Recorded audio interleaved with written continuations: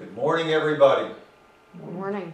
On this Saturday morning, where a lot of folks are somewhat reserved in attending church, our church is still open. We've got to keep it small. But those of you who are tuned in here today, I welcome those that have joined us in our Facebook social media.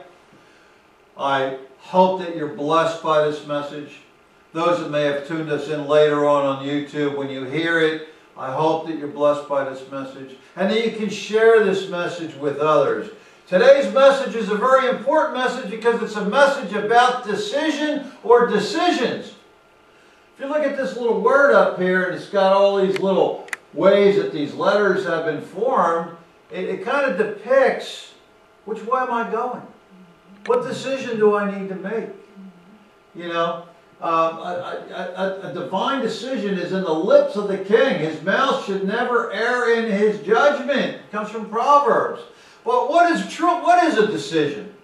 A decision is a conclusion or a resolution reached after consideration. Never make a snap decision because you haven't considered everything. A decision is an action or a process of deciding something. A decision is a formal judgment. As we have up here in Proverbs 16:10, that we should not err in judgment. We should not err in judgment. Now, choice, you've heard me preach about choice before.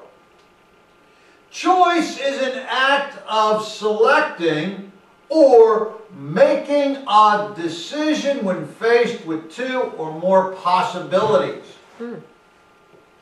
And we have to make that choice. We always have at least two possibilities in order to make the decision. Otherwise, there's no decision that needs to be made.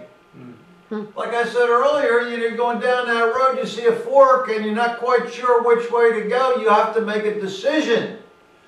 Hopefully, it's a decision that you make by turning it over to God and asking God for the best possible direction.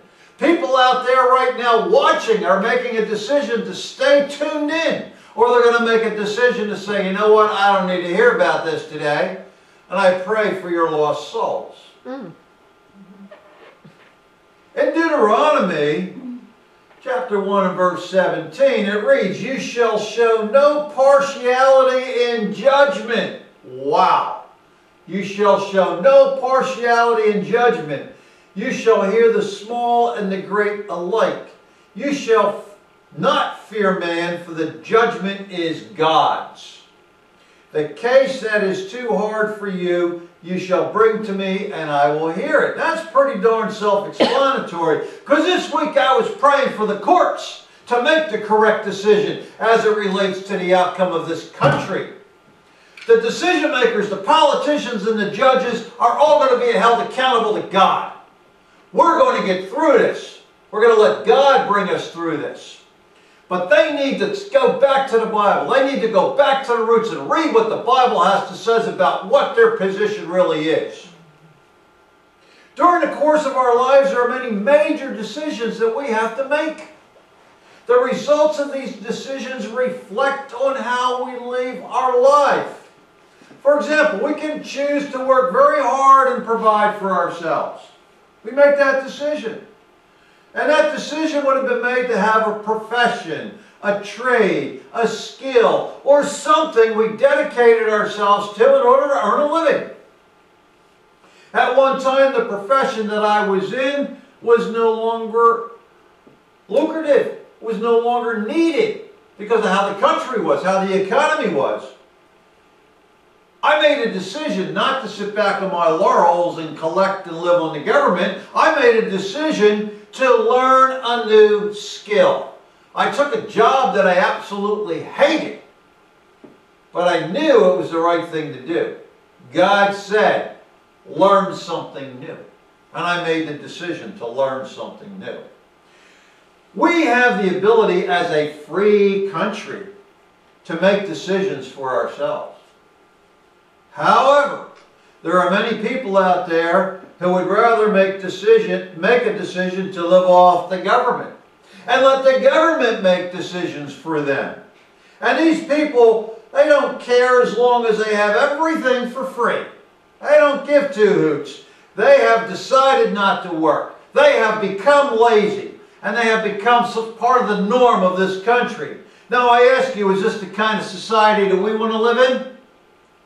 Years ago, people came to this country because of the opportunity we had. They made the decision to make a better life for themselves. Now they're coming to this country to live off the government and to drag us down. This year's election, for those of us who registered, decided to vote on who they wanted to lead this country. Unfortunately, others in power made a decision to change election laws and swing the election in a direction that was not appealing to us. They swung the election to make it appealing to those who want to live off the system, to those who want to have everything for free, to those who want to let the government choose for them how to live their life. Well, that's not a life for me, and I'm going to stand firm in my Christian belief that it's not going to affect how I think. The problem as I see it today is that people don't recognize God. They just don't recognize God, and without recognizing God, how can they expect to trust in Him? It's still our money, and God we trust. But if they don't recognize God, how are they going to put their trust in Him? Now, there's a few scriptures out there that I found this week. Like the Bible helps to educate us about decision making. The first one you've heard many times over, Proverbs chapter 3, verses 5 and 6. Trust in the Lord with all your heart and do not lean on your own understanding. The decision is trusting in the Lord. You have to make that decision to trust in Him. Then in James chapter 1 and verse 5, it was part of my devotional today, it talks about, if any of you lacks wisdom, let him ask God, who gives generously to all without reproach, and it will be given to him. So if we turn to God and we come to God, and God, give me the wisdom, give me the knowledge that I need to help me discern to make the right decision in whatever it is I'm about to decide on. In Philippians chapter 4 and verses 6 and 7, it says, do not be anxious about anything, but in everything by prayer and supplication with thanksgiving let your requests be known to God. Now if you don't ask God, you're not going to get. And people are all anxious, they're all in an uproar, they're all concerned about, this COVID that's out there. And they're having mental states, they're having suicides, their addictions are going up. Because of their anxiety, they haven't turned to God because they don't know God. We need as strong Christians to help these people, to guide them, to give them baby steps, to let them know the assurance of the message of the cross. If we would only reflect and rely on these few scriptures that I just read, then certainly we'd be able to make better decisions. Making the wrong decision will certainly have consequences and ultimately you will regret. Here's a classic. For example, driving while under the influence. You made that decision. Then there's a DUI checkpoint, or you got stopped by the cop, or whatever the case. And they saw that you were drunk or whatever, and they do the sobriety test, and ultimately, you failed the test, you lose your license. Down the road, you regret the fact that you made that poor decision. Now, why did you make that poor decision? Because you were under the influence. Satan said, it's okay, you can drive that car. It's not a problem. What if you would have killed somebody? That would have been way worse than just losing your license. That's something you would have to live with the rest of your life for making a very poor decision. Many people have vices that cause them to make poor decisions. They decide maybe to spend their entire paycheck at a casino because they have a gambling addiction. Or they may decide to smoke cigarettes They want to kill themselves. Or they may decide to do drugs. All of these have outcomes that are not good. Satan leads them down that path, and while they're in that mode, they're not thinking about the outcome. They're thinking about themselves, how good it feels. It's all about me. I'm feeling good right now. I don't care about how it's going to be down the road. They're making bad decisions. Then on the other hand, there are those of us who make decisions wisely, especially when it comes to our money. Save for a rainy day is what I was told when I was a kid. Perhaps make an investment. I was told that. But I did not lean on the Lord when I was making really good money. I did not lean on Him. I made very poor decisions about my money. And I had consequences as a net result of that. It was only after I made all these mistakes is when I started to come to the Lord in the ministry. And I realized how poorly I decided on certain facts in my life. And I'm living with those consequences. I accept those consequences. And I pray that the Lord will continue to guide me and lead me. So how can you make the best decision at all times? We've got to make them every day. First thing that comes to my mind, obey God's Word. Obey God's Word. In the Bible, God clearly has expressed His will concerning life's matters. It should be our go-to book for answers. But most importantly, to come closer to God, to build that relationship with Jesus Christ. Your decision to be obedient is required. Your decision in every matter should be to fully obey the Word of God. Now, if you're fully obeying the Word of God, you're going to understand His will for you, and you're going to make better decisions because the Bible is your go-to book. And it may not be the decision that the evil one is dragging you somewhere else to do. Trust in the Lord to know that He's leading you in the right decision. Another thing to really know how to make the best decision is know the facts. Know the facts. In Luke chapter 4, verses 28 to 30, it reads, "Suppose one of you wants to build a tower. Won't you first sit down and estimate the cost to see if you have enough money to complete it?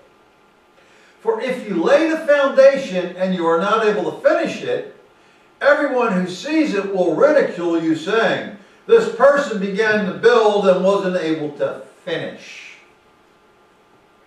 So in the Bible, it's a little story there to think about. A fact of you need to know everything. You need to have a clear first hand of the information before making a decision. You need all the details. I used to tell my daughter, give me details. I need details. There's an old proverb that says, look before you leap. It's very appropriate all the time. Never take chances when making a crucial decision. Don't make that snap judgment. Also, when you're in that decision-making mode, weigh the consequences.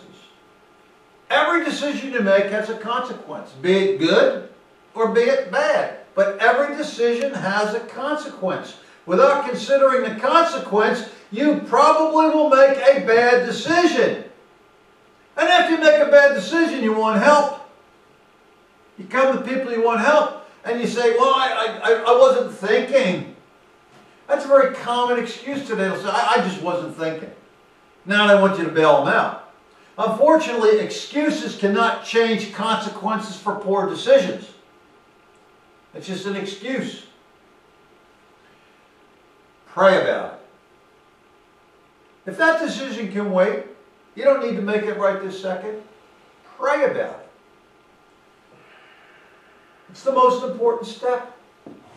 Ask God to help and fill you to be guided by the Holy Spirit to go in the right direction and make the correct decision.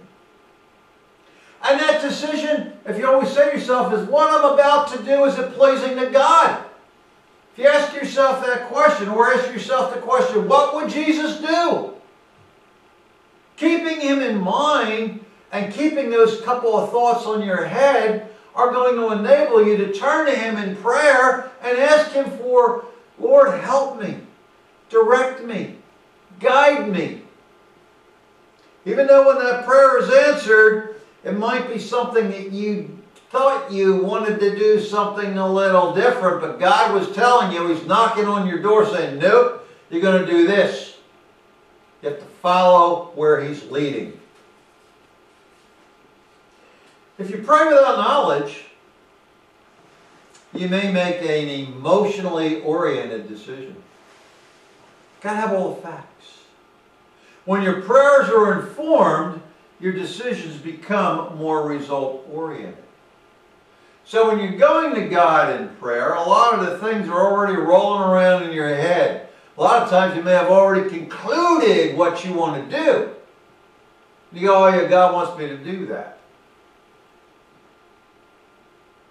When you make a decision, you should always be within the constraints of God's will.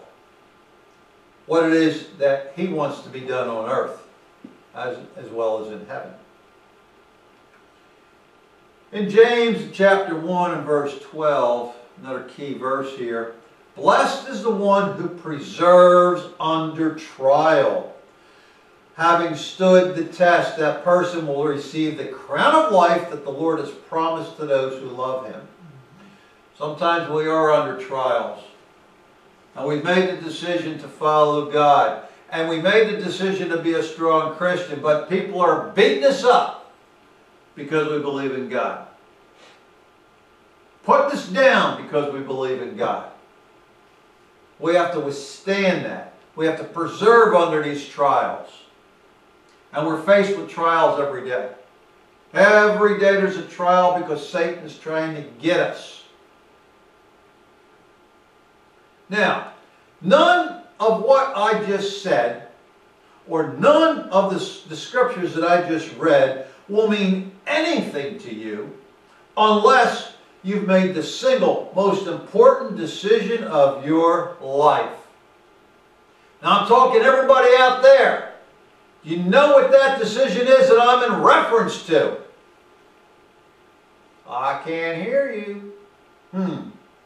That decision would be the decision to turn your life over to Jesus Christ. That decision to be born again. That decision to accept the Holy Spirit as your guiding light. The decision to fully understand the message of the cross. So without making the decision to be a follower of Christ, how can you expect to make good decisions throughout your entire life? You can't. Now there's a magazine that Linda and I get. It's a Billy Graham publication. And it's called Decision. And on the cover this week, it also has, In God We Trust. I didn't see this magazine until after I was inspired that this was going to be my topic. It was amazing how God works. And in there I was reading about an article called A Wake-Up Call for the Church. A wake-up call for the church. We make the decision to get this publication to read it. I find it very inspiring. There's another publication out there that we get. It's called The Evangelist. The Evangelist. Thank you, dear. So the article this month, in this one, A Wake-Up Call for the Church. Churches need to make a decision to keep the doors open and stand for biblical truth. Government should not be allowed to control our churches and say we need to be closed. Why is it okay for people to be packed in an airplane? Why is it okay to be able to go out to a big box store and not allow people to attend a church? This is just wrong. Rules should be incorporated unilaterally. If we're going to shut it down, shut it down. Don't pick and choose what you're going to control. Everybody's drinking the Kool-Aid out there. Turn to God and make your own decision. It's just wrong. The church leaders need to trust God and decide to be open and preach the message of the cross. Be open even if you have a few people. broadcast the message. Reach out to the world. He's not shutting down technology. He's not stopping my voice from being heard out there. I feel very convicted about my decision to be a follower of Jesus Christ. And I don't care what people say about it. I know where I'm going to go when I pass on. I have a closing prayer. Lord, we all need your promises of hope. We need to remember who you are and all you've done and the work Jesus Christ did on the cross. We need to be still and listen. To remember that you are our Savior, our place of safety, our unshakable foundation. Thank you. Please guide us this day, wherever you lead us, with the help of the Holy Spirit.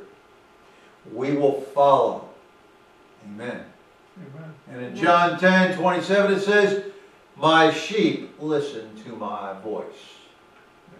Thank you, everybody.